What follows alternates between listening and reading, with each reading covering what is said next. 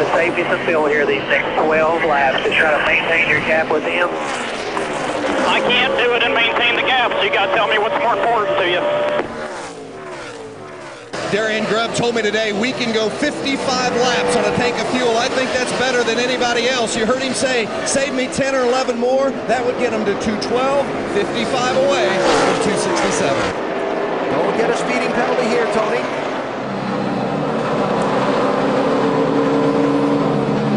We heard on the radio that he might be out of fuel. You hear the engine running. Still running. Yeah, that's a good thing. Normal stop, 4 tires. 10, 3, 2, 1, third track, don't go. It has been chugging for Tony Stewart on these last laps. Remember, they've had some problems the last 2 pit stops. A little cleaner on the right side this time. A 4-tire change, no other adjustments. The gamble, can they make it to the end on fuel? They're going for it. Tony Stewart, 4 tires and away. Caution flag is out. For the rain. Yellow's out for the rain and 3. Here's the leader. Here's the leader. Wow. That is actually a break for Tony Stewart. Yes, it is. As long as we go back racing. Stewart to the bottom, 3 wide for the race lead. 3 wide, you're bottom, still 3 wide.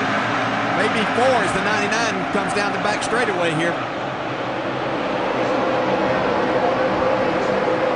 Kyle Busch and Keselowski not giving in. Stewart by Busch. Here's Edwards trying to keep pace. Oh, that's close.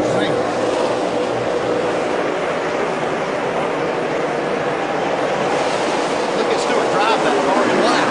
Stewart by Keselowski to the lead. That's 4 fresh tires working right there. Edwards racing the 2 for second and trying to keep up. Oh, here comes Edwards. Got to run. Looking for second place. Look at the hands inside that 99 car. Fighting for control into the corner. All clear. Go get the 14 now. Final lap. Stewart and Edwards, first and second. Winner takes the championship. It's just the most incredible run I've ever seen out of a race car driver, what Tony Stewart has done in this race and tonight. Yeah, I think it's the best driving I've ever seen, and Carl Edwards did an incredible job too, but this is the man right here, Tony Stewart. 2002, he was the champion. 2005, he was the champion, those driving for someone else. This time, he's an older driver, and he's going to become a 3-time NASCAR Sprint Cup champion. Tony Stewart wins it. So we got it? We got it. We got the tiebreaker, baby. Awesome job.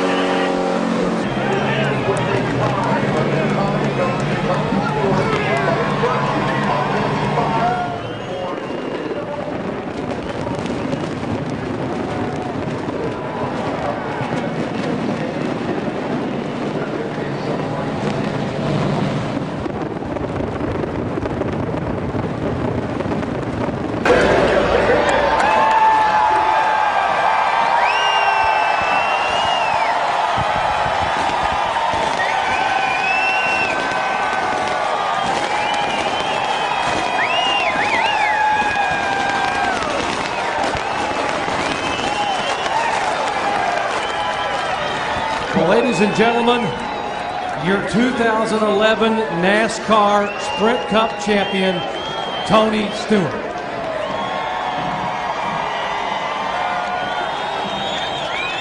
Wow, what a performance tonight. And what better way, Tony, for the closest chase in NASCAR Sprint Cup history to finish?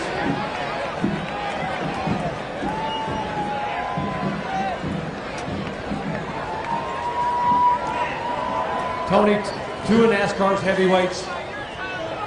Tony Gibson coming on. 2 of NASCAR's heavyweights going toe-to-toe, head-to-head, the final laps, and you won it in the championship. What's the emotion right now?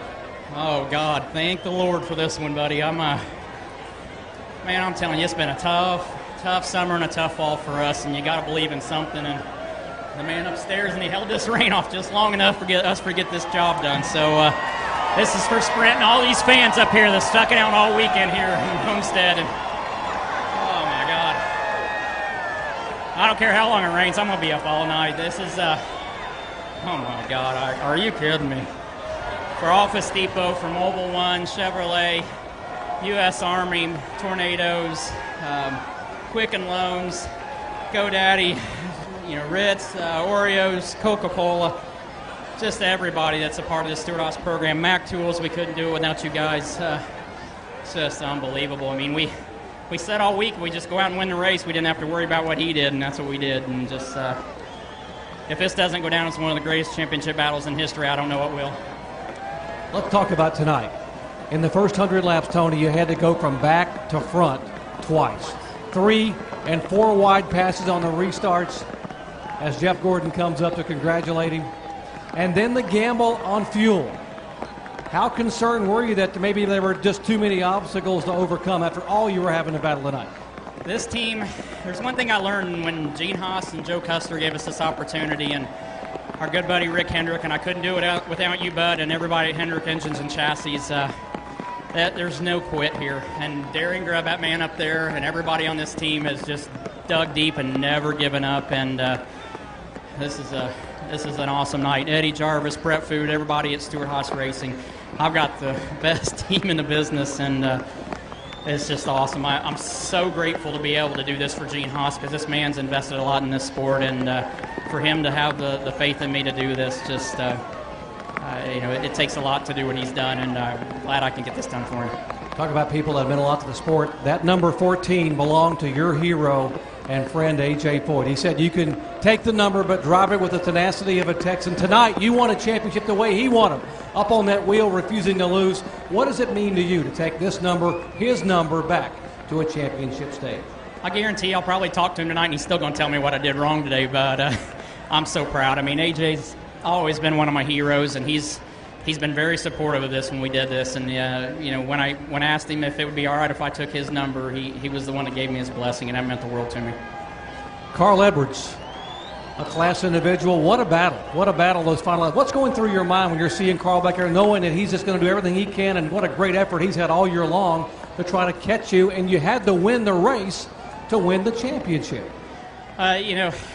Those guys have done an awesome job all year, and my buddy Ricky Stenhouse won the nationwide championship yesterday, and Jack got the owner's championship. So I didn't feel bad taking this one away from him tonight. But, he's a great competitor. He's a great guy, and we've been giving him a rough time this week. But it was all in an effort to do what we did tonight here, and that's to win this championship. But, it shows how classy a guy he is. He was the first one to me over there, and he just said, promise me one thing, that you'll enjoy this. And he goes, I hope it's you and I in this position again next year. So it just shows how much class he's got. He's a great guy.